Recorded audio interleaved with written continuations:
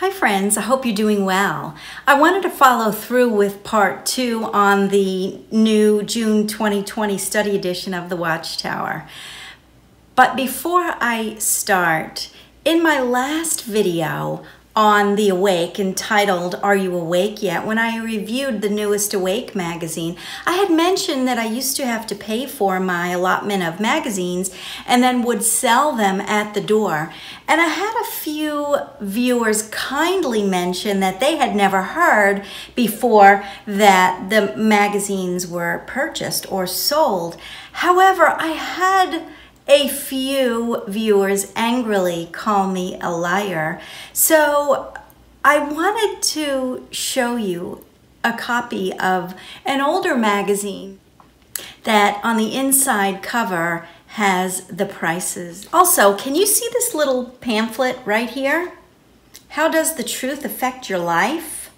Actually, this came in the New World Translation that I had purchased a few years ago. This tract was actually in it. If you take a look at the back of this tract, we sold the book, Let Your Kingdom Come, for a total cost of 75 cents. And let's get back to the topic at hand. The article in the newest Watchtower that I had been reviewing is titled, Let Your Name Be Sanctified, and it's all about how Jehovah's Witnesses need to defend Jehovah's name. It discusses what happened in the Garden of Eden when Eve ate of the fruit. Here is what the Watchtower said that Eve should have said when approached by the serpent. Paragraph 11. Think for a moment about what Eve should have said to Satan. Imagine that she had said something like this: I do not know who you are, but I know my Father Jehovah, and I love and trust him. He has given Adam and me everything we have. How dare you say anything bad about him? Go away. How delighted Jehovah would have been to hear such loyal words from a loving daughter. But Eve did not have loyal love for Jehovah, neither was Adam guided by that quality. Lacking such love for their father, Adam and Eve failed to defend his name against slander. So the article talks a little bit more about Adam and Eve, and then it moves on to Moses. Here is something that I had found very interesting. On page 9, it says, Moses heard the following words, evidently spoken by an angel. Jehovah, Jehovah, a God merciful and compassionate, slow to anger and abundant in loyal love and truth, showing loyal love to thousands, pardoning error and transgression and sin. Exodus 33 and Exodus 34. Memory of that event possibly came back to Moses when he used the name Jehovah. So what I'd like to do is I'd like to read the texts at Exodus 33 and Exodus 34 to see if Scripture can back up what Watchtower claims as these words evidently were spoken by an angel. So let's take a look at these scriptures. And the Lord said to Moses, I will do the thing also that you have spoken, for you have found grace in my sight, and I know you by name. And he said, I beseech thee, show me your glory. And he said, the Lord said, I will make all my goodness pass before you, and I will proclaim the name of the Lord before you, and will be gracious to whom I will be gracious, and will show mercy on whom I will show mercy. Verse 20, and he said, you cannot see my face, for there shall no man see me and live. And the Lord said, behold, and I want you to remember these words here, this one sentence here. Behold, there is a place by me, and you shall stand upon a rock.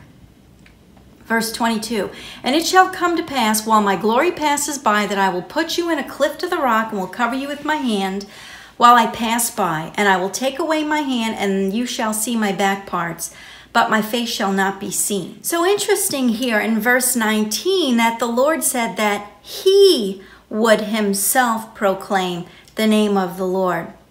But Watchtower said, evidently, it was an angel. So let's move on to Exodus chapter 34 to see if there's any more clues. because actually in Exodus 34, the Lord had passed by Moses when he was standing on that firm rock. And let's see what happened. And the Lord descended in the cloud and stood with him there and proclaimed the name of the Lord. And the Lord passed by before him and proclaimed, the Lord God, merciful and graceful, gracious, long-suffering and abundant in goodness and truth, keeping mercy for thousands, forgiving iniquity and transgression and sin, and that will by no means clear the guilty, visiting the iniquity of the fathers upon the children, and upon the children's children, unto the third and the fourth generation. These are the scriptures that Watchtower had cited. The scriptures clearly state that the Lord was the one who said that he himself would proclaim his name. But Watchtower says evidently it was an angel. But let's go back to Exodus 33 to discuss the rock that I had mentioned to you. Here it is again in verse 21. And the Lord said, behold, there is a place by me, and you shall stand upon a rock. You see, this is not the first time that Moses had an encounter with the rock, but I want you to hang in there with me because this is really so awesome.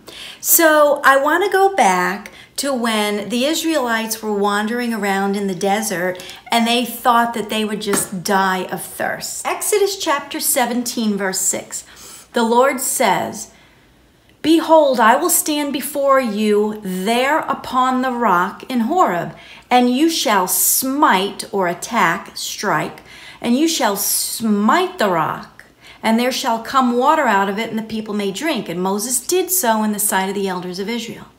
Now we're going to read Numbers 20, verse 8. It says, the Lord says, take the rod and gather the assembly together, you and Aaron, your brother, and speak to the rock before their eyes, and it shall give forth his water. Verse 11. And Moses lifted up his hand, and with his rod he smote the rock twice. And the water came out abundantly, and the congregation drank, and their beasts also. So here in Numbers 20, he was told to speak to the rock, yet he struck it twice. Look at 1 Corinthians chapter 10, verse 4. It says, talking about Israel, this whole chapter there is talking about when Israel was in the desert. It says, and Israel did all drink the same spiritual drink, for they drank of that spiritual rock that followed them, and that rock was Christ. So Moses in Exodus chapter 17 was told to strike the rock, and he struck it. And then in Numbers chapter 20, he was told to speak to the rock, but he struck it twice. That rock is Christ. So you see, striking the rock is a picture of Christ who was stricken for us when he died on the cross. Because you see, the Mosaic law represented our sins for which he was judged. Colossians chapter 2, verse 14 says, Jesus, blotting out the handwriting of ordinances that was against us, which was the Mosaic law, which was contrary to us, and took it out of the way, nailing it to the cross. You see, Jesus, when he died and was resurrected bodily, he fulfilled the entire Mosaic law for righteousness' sake. So therefore, we do not have to fulfill the law anymore. But let me keep going here. So in contrast to striking the rock, speaking to the rock is a picture of the access that believers in Christ now enjoy to all the wonders of the grace of God in this life, with the result that we drink the waters of salvation through believing the truth of the gospel about Jesus, which the Holy Spirit pours forth for us. Jesus answered and said to her, whoever drinks of the water shall thirst again. But whosoever drinks of the water that I shall give him shall never thirst. But the water that I shall give him shall be in him a well of water springing up into everlasting life. Ephesians chapter 5. Husbands, love your wives, even as Christ also loved the church, and gave himself for it, that he might sanctify and cleanse it with the washing of water by the word. You see, that's what happened to me. If you heard my testimony in the video that I created called Why I Left, and I've mentioned it in a few other videos as well, but I had cried out to God to reveal his true self to me because I realized that the God of Watchtower is not the God of the Bible. So I realized after following Jehovah of Watchtower my whole life, I didn't know who God was. So I cried out to him, and he led me to read the Bible through from beginning to end, which I did. It took me 90 days, and I saw for myself what Jesus did for me when he died on the cross. And I recognized that reading the Bible alone without the aid of Watchtower publications washed me clean. I was washed by the word. I actually have a ministry event called Washed by the Word where I speak about my testimony. I've done that in many, many countries actually throughout the world. So back to Exodus chapter 33, where God had placed Moses on a rock before him before he passed him by. You see, this rock, it was a secure location. It was a firm foundation, and that rock was Jesus. Here are just a few other scriptures about Jesus being the rock. If you want to read them, I would recommend reading them in the King James. If you don't have a King James Bible, BibleGateway.com, you can find these scriptures online because chances are they've been changed in other translations, and then you'll be even more confused.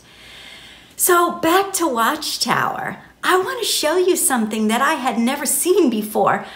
Tell me, when did Jehovah become a person with a capital P? In this paragraph 10 here, it says down at the bottom, but will the student obey Jehovah out of love for him as a person with a capital P?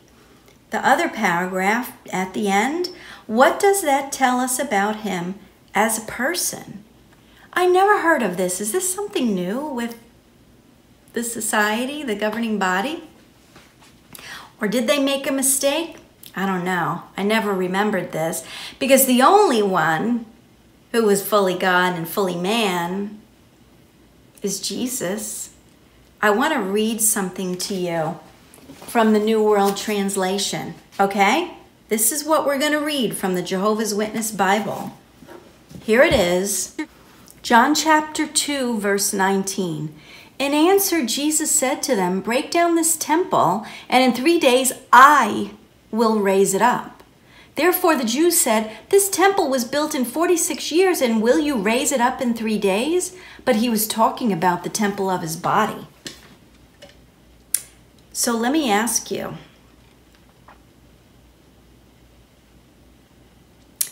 how could Jesus, who was a good teacher, a good prophet, how could Jesus claim to raise himself up on the third day if he was dead? I read it in the Jehovah's Witness Bible. Fully God, fully man. You tell me. But back to the article. It finished with Moses and it moves on to David. Can you guess what Watchtower is going to talk about when they talk about David? Rather than David being a man after God's own heart or a very loyal, faithful king? Well, what do they always associate with David other than when Saul wanted to pin him to the wall? I remember at an assembly when we had the old dramas and the drama ended with Saul wanting to kill David and pin him to the wall. Well, what do they always associate with David? Well, his sin with Bathsheba, right? Take a look at this on page 11. In the box, David, his heart became divided between his desire for the woman Bathsheba and his desire to please Jehovah.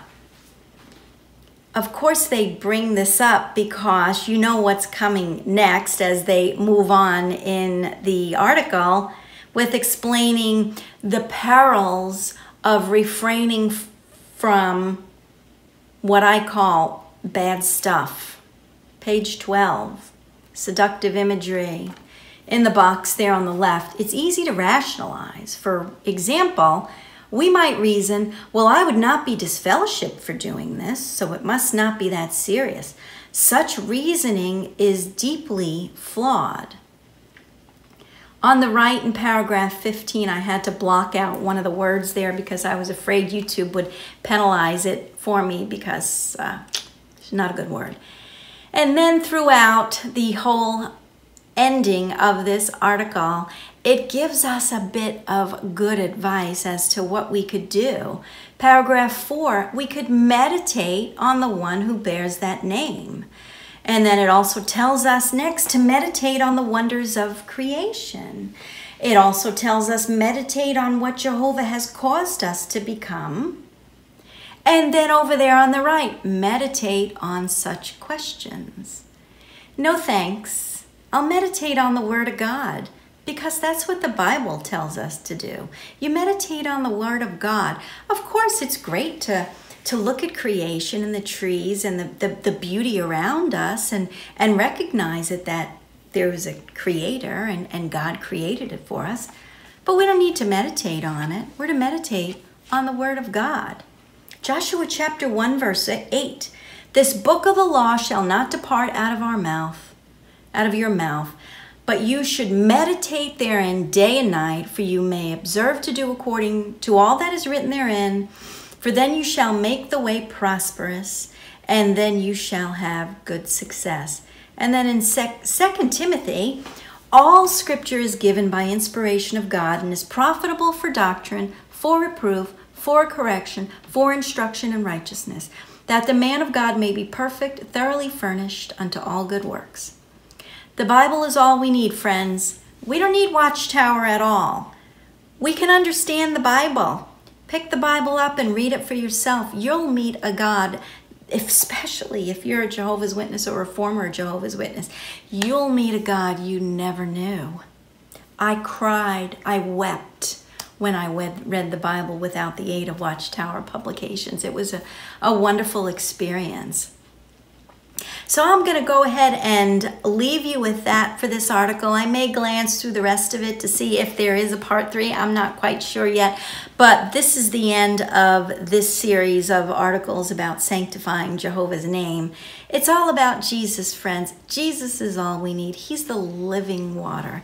He's the rock, that firm foundation. He's all we need. He's given us salvation in the death and burial and resurrection of himself. He sacrificed himself, the King, the one who was born King. Trust him as your Savior today, friends. Get on your knees and pray for forgiveness and accept Jesus as your Savior. That's all I have for you today. I hope you all are well. I hope you're staying safe, and I hope you have a great day.